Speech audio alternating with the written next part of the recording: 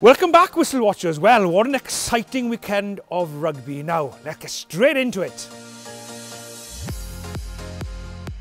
Wasn't that a big weekend of sport? And what a comeback. Kansas City Chiefs against San Francisco 49ers. Oh, hang on.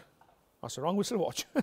Let's get into our Six Nations Whistle Watch. Now then, every week we've been focusing on areas of the game that the referees really need to be on top of. Last week we discussed space. This week we're discussing speed of the ball. It's vital that teams get quick ball from the breakdown in particular in order to attack, because if you have slow ball, defence is organised. So the two key things here that the referees will be strong on and will want the players to buy into is the tackler moving away so he doesn't linger about, slowing the ball down, and also the jackler coming in on his feet in the right direction and legal as well, not coming in there and slowing the ball down. So the speed is vital for the continuity of the game. So there's another area of the game for you to keep an eye out on, the referees setting the standards early on in the game. Right, let's have a look at the talking points now then. France and Scotland up in Murrayfield. Oh, what an exciting finish. But first of all, what about the yellow card to Uni Antonio? Right, so this actually lands up in the bunker. Now, when they look at it, there is an illegal shoulder charge, but there is no contact with the head. So therefore, there is no upgrade to a red card. Now, just remember, even if there was no contact with the head, but they felt that the shoulder action was dangerous to warrant a red card, that still could have happened. But correctly so here, it isn't of the high degree of danger to warrant a red card, and quite rightly so, by the bunker remains at a yellow card. Just remember as well, in that instance, there had been 2 offsides against Scotland as well. So there were 2 or 3 penalties, including this foul play in the build-up, which also may well have contributed to the thoughts of the referee on a yellow card as well. Let's go to the end of the game, which is what everybody's been talking about on that final try. Was it a try, yes or no, on the Scotland TMO try review? Right, what's important to remember here, we have a non-field decision by the referee. So if the referee has a gut feeling or believes he's seen what has happened, he'll give his view. So in this instance, he knows the ball is over the line and he knows that it's held up, and therefore the question is, my on-field decision is no try because I believe it to be held up. If he wasn't sure, because he hasn't seen it, then he could have asked, is it a try, yes or no? Or if he'd felt, I've got a grounding, but I just want to make sure nothing else has happened, then he could have said my on-field decision is a try. So it's important to remember thought contribution by the referee. So in this instance, the question from the referee to the TMO is on-field decision, no try.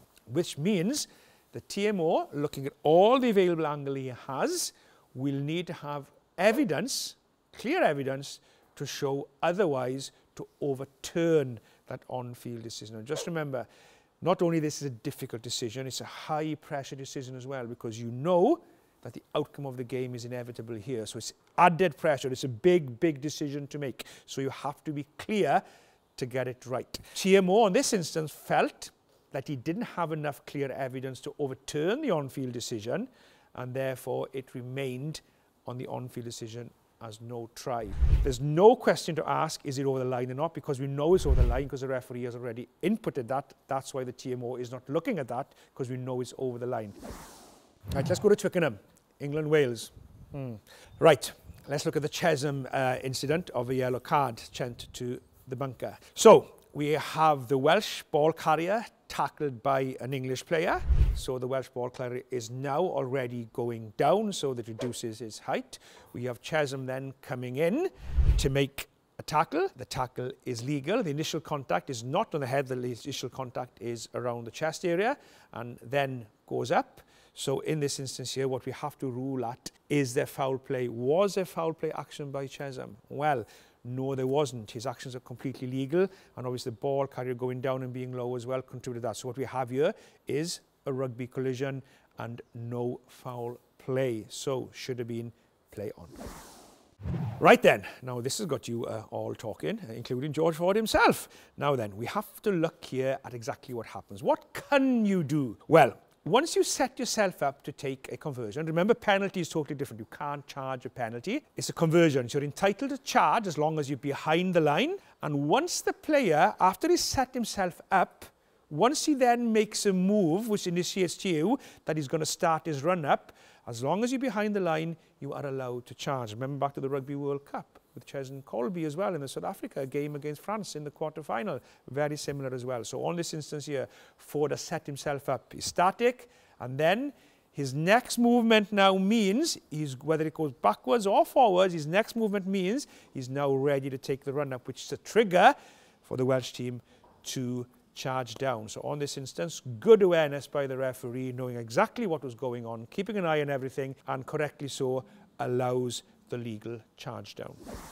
Still in the England-Wales game, Ethan Rooks causing a penalty try and a yellow card. Was it correct? Well, let's have a look what happens. So we have a maul. We have the Welsh maul going towards the goal line with momentum. We then have footage of Ethan Roots showing us that he then illegally takes that maul down. If it wasn't for that illegal action by Ethan Roots in illegally collapsing that maul, would Wales have probably scored the try? That's the key for you to remember here. Probable, not definite, not 100%, but probable. And the answer is yes, Wales would probably have scored if it wasn't for the illegal actions of Ethan Roots bringing that maul down illegally early before the goal line. That's it. Quite a lot to cover there on Whistle Watch this week. Now it's time for your Emirates Fans Questions. CH Maiden at Nigel Owens. Question is the contact in the air on Dyer by Ford at the end of the game. Should it have been a penalty? If it is a penalty, then should a penalty try have been considered? I can't see if there were any cover and Dyer is rapid. Well, you are certainly correct that Dyer is rapid. Now then, very interesting when I was watching this myself, and to be honest, I was expecting a penalty for it. Penalty try? No, I don't think so. I think you're pushing it there. But this is what you need to decide here. So let's say Dyer jumps in the air. So let's say he jumps in the air, and because he jumps in the air momentum, he lands into Ford, and there's nothing Ford could have done to avoid that. Then we'd have play on, no foul play, because Ford hasn't done anything wrong. He hasn't gone into Dyer in the air. Now, if you think that Ford did enough or didn't do enough to avoid contact with Dyer, who was in the air, then you would have a penalty. And I'm tending to think, now you may say, well, you're Welsh, Nigel, you're going to say so, but I do think that Wales were a bit unlucky here. For me, Ford could have done more to avoid contact with Dyer, and for me, it's just a penalty, nothing more, but I certainly do believe that England were lucky there not to have Ford penalised for contact in the air. But was it more than a penalty? Was it a yellow card? No. Was it a penalty try? Certainly no. But yeah, I do believe it was a penalty. At Celtic Wiz 17, Nigel Owens, was England's final try a forward pass? Ooh, no, even as a Welshman, I think I'd be pushing that. Marginal, maybe, yes. Is it clear and obviously forward? No, I don't think it is. And in that instance, if it's not clear and obvious, then the referees will tend to let it play. At Safa Matt. Dear Nigel, can you tell me why it's a caterpillar ruck? The 9 is allowed to advance past the hindmost foot to roll the ball back before clearing the pass. Surely 9's offside. Also, if the ball is outside the leg of the player, the ball is out. Now then, let's answer the easy bit first. Yeah, if the ball is outside, so the last leg of the player is not covering the ball. So imagine the ball is under my leg here, my leg is over it, the ball is still in. If the ball is on the outside of the body or the leg, then yes, the ball is out, which means anybody who is onside can come around and play the ball. Now, what we tend to do, we allow the 9, the attacking 9, so the 9 who has the ball, whose team has the ball, same as a scrum, we allow him to have 1 foot in front of the ball and 1 foot behind in order to get that pass away or bring the ball back. Now, if he is 2 feet in front of the ball, then yes, you're quite right, he's offside, but 1 feet in front of the ball is fine. So, as long as he has 1 foot in front and 1 foot behind, and uses his feet to get the ball back, then that is okay. But a very, very good question. And that's it for your Emirates Fans Questions this week. Thank you for sending them in, and keep sending them in, and I'll try to answer as many as I can. And that's it for Whistle Watch. We've got a little week off now, but we will be back at the end of February after the next round of the Six Nations. See you then. Bye-bye.